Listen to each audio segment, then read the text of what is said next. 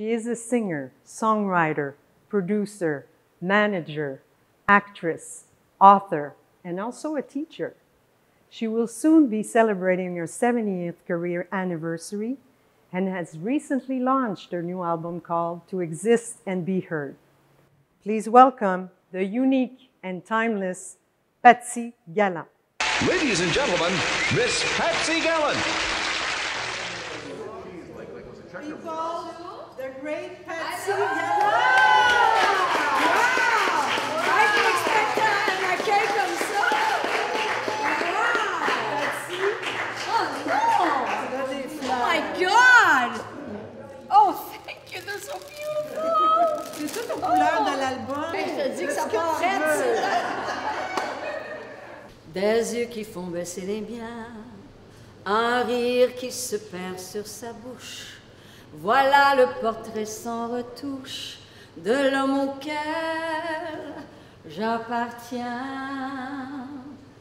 Quand il me prend dans ses bras, il me parle tout bas, je vois la vie en rose. Il me dit des mots d'amour, des mots de tous les jours, et ça me fait quelque chose. Il est entré dans mon cœur une part de bonheur dont je connais la cause. C'est lui pour moi, moi pour lui dans la vie. Il me l'a dit, me l'a juré pour la vie.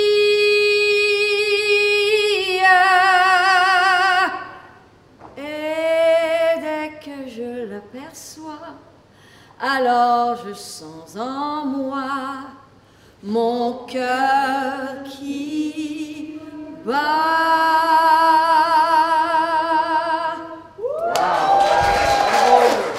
So you're a great manager. You manage yourself. Apparently, I was one of the first producers who produced an album in Canada, my own album. I didn't know that. Somebody told me. Oh. And yes, this time I really did it all. So this time, I'm finally going to get everything. I take the bad stuff with the good stuff. You know, j'assume, okay? But so far, it's been good, and the reaction's been really great. When you look at the top qualities of a manager, you see that be confident and develop adaptability is right there in the top 10. And in my book, they're called Patsy Gallant qualities, you know. Oh, that's sweet. You never cease to amaze us by reinventing yourself, first of all. Yeah, that's very That's important. the secret of your success. Oh, it's, you know, I don't live in the past. You know, I had hits, I sold millions of records, big deal. What are you doing today? The important thing is what you're doing today, what people are seeing today. They can always go back and listen and think. But can you imagine if I started thinking, well, I used to be this, and I'm this, and now you must give me this. No. Show me what you can do now, maybe I'll pay you. You know, I don't know. I'm a little bit hard on myself, but that's how I keep being creative and advancing. And you must, because it's so important, and it's so wonderful to learn new things. I love to learn. I'm incessantly curious. I am still, I'm trying to look for the word inquisitive, you know? And it's a sign of intelligence. I used to think I wasn't intelligent. I want you to know that. Because I didn't have a lot of schooling. I thought it was the same thing. Later on, I found out it has nothing to do with intelligence, you know? I learned the hard way. I learned from traveling all over the world. I learned the culture.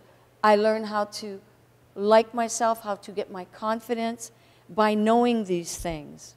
You know, and they often say, better to know a lot, wait a minute, let me get it right. Better to know a little bit of everything than a lot of one thing, right? Right. Would you agree with that? Absolutely. And you never missed one show. I'm one of the only ones. I don't know how I did it. And I was the oldest. And you were there J'étais for... la doyenne. Incroyable. 8 ans, Consécutifs. 7 shows par semaine, 8 ans consécutifs dans le même rôle. 8 consecutive years in the same role, doing the same song every night, same songs. How do you keep that alive? How do you keep it alive? I'm an actress. So I use everything as an actress and I put it in the song. And also you feed off of the audience. You go with the audience, how they feel one night, you know, or how your day was. If it was raining today, then I'll use that, you know, when I sing at night. I'll sing it more, you know, melancholic or, you know, I use everything to keep it alive.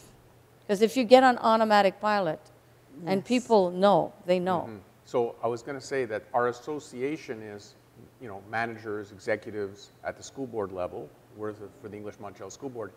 You're 74 years young, and your career is going strong. So what message do you have for people, probably like me, because I can't foresee retiring anytime in the near future. I'm 59, but I don't see myself retiring. What is your message to people who love what they do and should keep on going and not feel they should retire? Well, first of all, you said it yourself. You have the passion. You can't see yourself stopping because you love what you do. You have to love what you do. And I think the most important thing is you always have to have something to do. You always have to keep yourself busy. You have to, you can't just stay there and wait after people, which is what I did with my album.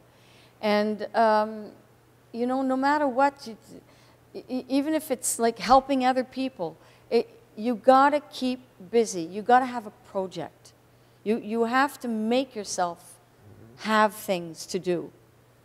You know? Great answer. And the last 2.5 years have been challenging for everybody in the world because of the pandemic. We as a school board have been challenged, but we've also had opportunities with virtual meetings and so on and so forth. Our schools have kept going. They've been thriving. So how did you handle the pandemic? Well, before I tell you how I handled mine, I want to talk about the pandemic with the schools and the children especially.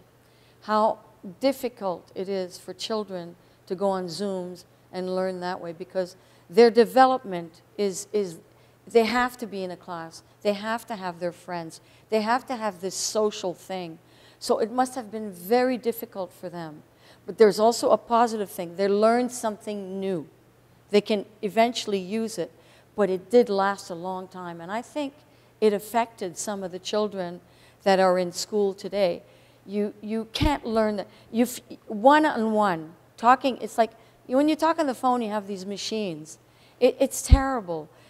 You have, still today, I like to write. I still like to write. You have to have something one-on-one as a human being. You learn much better. You see the face, you see the expressions, and it's so important for learning and for children. So I hope this is never going to get back to where it was. But I try to look at the positive thing about it is that they learned something new. Because they're forced to. Even adults did. Like people working in their homes, they had to do it. Listen, I had to do Zooms. You had to see the television show that I did when I did my first Zoom. They laughed so much that they put it on the Oscars. I mean, the police called while I was trying to do the Zoom. I had a new phone and I was trying to click the number in. And then they said, police? I said, oh, no, sorry. I'm doing a show. I didn't want to call you. Well, hang up. And I couldn't find the thing. Oh, it was just horrible. And anyway, they laughed so much that they said, we're sorry it took too long. We'll call you back. I said, I've been preparing for a week. Wait a minute. Anyway, it was so funny that they put it on. But I learned. I know how now, and it's better if you have somebody. It's always better. But it's been very difficult. And to answer your question, how did I handle the pandemic? Well, I got myself something to do. I wrote my book. 70 years as an entertainer. Wow. I want to go back to the mid-70s, if you don't mind, because I love that decade. I know you love it too. And from New York to LA, would you say that that song that launched your international career in the 70s? Yes, of course. Yes, I know it went to the top of the charts in South Africa, in Japan, Germany, Australia, Europe. You even Sweden, Top of the Pops. Did you sing at Top of the Pops? Yes, I did. You did? Top of the Pops, where the Beatles sang. Top of the Pops. Yeah. And you inspired another great Canadian artist, Jan Arden. What I would not do to have Patsy Gallant come and be in season 4 when the COVID restrictions are lifted, when we're traveling a little bit more freely. Yes, Patsy, season 4, we're coming for you. Please. And the scene, you could be like in a restaurant, I recognize you and I freak the hell out and I ruin your entire lunch. Super fanning you. You don't even have to learn a lot of lines, Patsy, I swear. Mind you, you could act circles around anybody, so. Oh my goodness, I just spoke to her. You just spoke to her? She is a true fan. She is a true fan. And you know, when she became famous, I was in Paris for 11 years, so I had no idea who she was until the person who works with me, oh, this girl is international. And I finally saw her sing and act. She's wonderful. Yeah. So you never met her? But I never met her. And she hasn't invited you to be on her TV show? Well, she couldn't because it was already over, because it's lately, and I was supposed to go and see her show just lately, but unfortunately I had a show in Florida, so couldn't see her. That could be arranged. No, we're going to, we have to meet. She's wonderful. And I just want to mention, because in the early 2000s, you were a teacher, a professor, and a coach at Star Academy in France. In France. And Paris, did you enjoy teaching? I enjoyed it very much, but it's very difficult because the French singers want to sing English and they can't speak a word of English. You see, that's where they should have learned English, a second language. They don't understand. They do it phonetically. And one girl wanted to do Beyonce. And I said, well, that's a mouthful. So I got her to do the phrasing, but we never understood a word. But it was funny. It was just funny. So, it was challenging. We need teachers at EMSB. We never know. Would you be interested? Sure, sure. I was going to say the same thing. That, you know, I do master classes. I would say that keep us in mind. We definitely will look you up for our teacher recruitment in the fall. You know, the first master class I did, I walked in and I did not prepare anything. But what I did ask is for the students to prepare things. And then I took them one by one on stage, listened to them, and then I told them what they could do, what they should do, how they're doing it, why they shouldn't do that. And it just became natural. And at the end of the day, I'd done 4 hours and I didn't know. So anytime you're ready, I love it. All right. It's a deal. Deal. Mine. And before you leave, Patsy, speaking of teaching, I want to introduce you, Michael. Please Michael, thank you.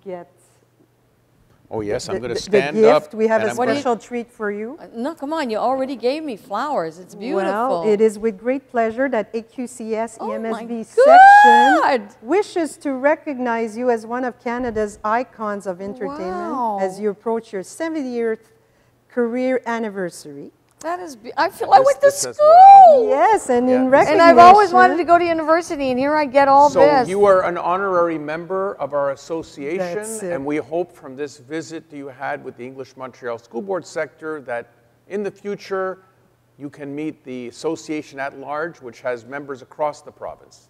Well, I would love to, and it was an honor for me also. And anytime you need me here, bring on the kids. I'm there for them. You got it. That's a deal. So these are for your autographs because you're going to sign so many more. Thank you so much. It's so beautiful. The wood is beautiful. This is to remind you of the room. I know. It's so gorgeous, this place. And we want to thank you again. Like the old days. It's beautiful. And you are welcome back anytime as an honorary member. Beautiful. You come in anytime. Thank you so much, both of you, Nathalie and Michael. Perfect. It was a great honor. Thank you very much. Thank you, Patsy.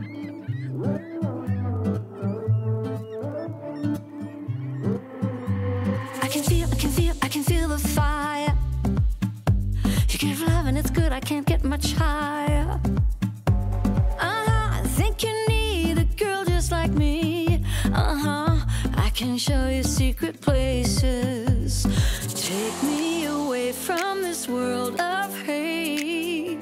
Can't get enough of you. Life is too short, let's live day to day. Saddle me up and let's play. Saddle me up and let's play.